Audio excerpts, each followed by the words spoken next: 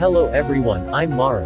I'm come from Vietnam. This is my first video on the AR topic and I want to start this channel with the Spark AR tutorial video, a camera effects platform from Facebook. If you feel this video is useful, please click the subscribe button below, choose to receive notifications or share it with your friends to watch.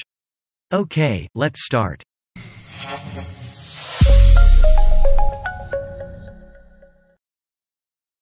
Introduction. To learn more about the Spark AR tool, please visit the official website, www.sparka-r.com. There are lots of detailed information, documents and instructions created by Facebook that you can look at. I recommend bookmarking this address because we will need to access it regularly. Check it out. Spark AR help you create interactive augmented reality experiences with or without code, then share what you build with the world. In addition, I find it really great to be able to help your business reach more people, including your potential customers. Imagine, you are running a media campaign. A challenge of users is that they will take photos at a photo booth, then upload those photos to Facebook to receive prizes. With Spark AR you can build a simple photo booth. Anyone can take a photo and post it to participate in the contest. This is really easy, helping to reduce costs but reaching a lot of users. Very great. One more thing makes me really like Spark AR is users not only see the effects that you have created passively but they can interact with it also. They can touch, rotate, track movement, change effects, respond and transform their surroundings. Even users can play games on this platform. That's great, isn't it? For example, you are the owner of a lipstick shop. You can create a filter to help your users test them lip colors, and when they really love a certain color, they will make a stronger purchasing decision than having to go directly to the store to try. This is very helpful for your sales, especially it uses the Facebook and Instagram platforms, applications that any user will have available in their smartphones. Install Spark AR application.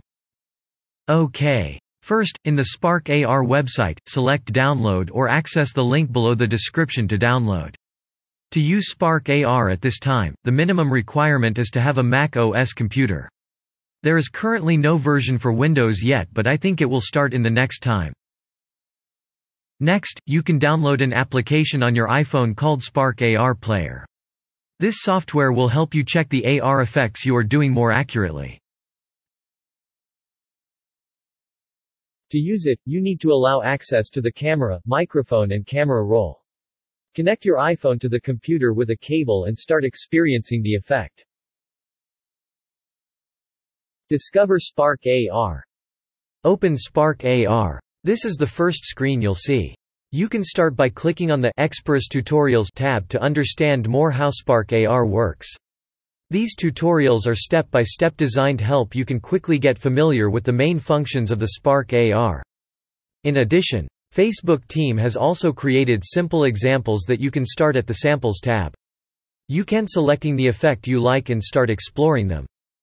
That's great. To start a project, make sure you understand the basic tools that Spark AR provides for you. Let's explore some of the most basic tools. Viewport. This is the middle part of the screen. You will work on this screen, view and work with the effect you are building here. By default, the perspective is set to bird's eye. You can also change the perspective by right-clicking on the cube in the top right corner, then changing the perspective you want. For example, you can change perspective to front or top. The emulator represents a device, for example, a mobile phone or a tablet. Use it to preview your effects like real. You can view the emulator as compression or without compression, see with the front or back camera, rotate the screen horizontally or vertically, and many other functions in the settings. In the Settings section, a function I often use is Simulate Orbit. Using the mouse to navigate the camera or Simulate Touch is used for tap action. You will need to switch between these two functions during the execution, especially for effects that interact with the screen. This is the toolbar. It gives you quickly and easily access to many features in Spark AR Studio. First, the Insert button. Insert something into your scene, e.g. objects, light or text. You can insert an element that will cause your effect to react to its users or environments such as face tracker, plane tracker, hand tracker or 3D, 2D objects. Insert light or effects you will use. The AR library section, you can add properties and sound effects to your effects for free. For example, you can find a 3D object and add this 3D object to your project by clicking Import.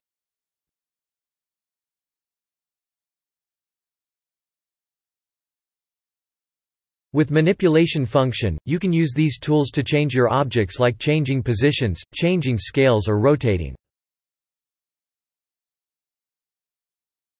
These two tools help you change the coordinates and axes of the object. This section helps you to see your effects. Choose from a variety of videos to see what your effects look like to different people, or select FaceTime HD camera to view effects on the camera itself from your computer. You can play the effect or restart it. A good thing when you can check your effect on different devices is by using device type, selecting the drop-down list and selecting the device you need to check. It supports a lot of devices running iOS and Android. If you can't find the device you need, you can enter the size into the custom item, then add your device with the screen size. Workspace button helps you manage your work window. You will need to open the Path Editor window when you want to link the logic of the components in your effect. Console window helps you control notifications, errors when you perform effects by script. Or you can change your frame to test different viewport. One feature I regularly use is Mirror, which is a function you can see how your effects work on real devices by connecting to the app Spark AR Player on your phone. We will go through the next section. The left bar. In the left bar, you will see three main tabs: Scenes, Layers and Assets. The Scene tab is where the objects added to your effect are managed according to the parent-child hierarchy. For example, I will add a plane tracker to the effect and it will appear on this Scene tab. Switching through this tab helps you manage your layers. When Spark R Studio outputs a scene, objects are displayed in a specific order and prioritize objects closer to the camera. Using layers and assigning objects to layers helps you control the order of objects, making your effect appear properly. Assets tab is the place to manage private assets that you add to your project. You can add your own textures, materials, 3D models, animation and audio files here. For example, I will add a 3D object called demo.day to my project. I will drag and drop it into the Assets section.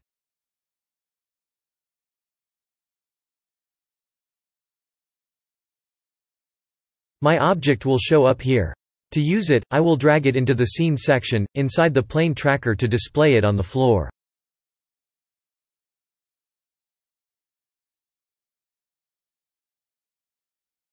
You can use the animation that the object has also.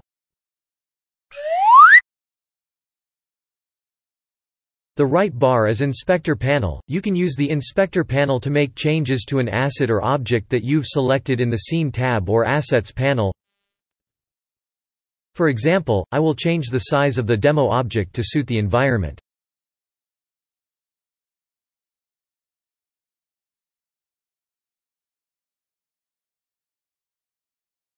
Then make automatic animation work. So you learned about the interface and some basic steps to use the interface of Spark AR Studio. Start your project now.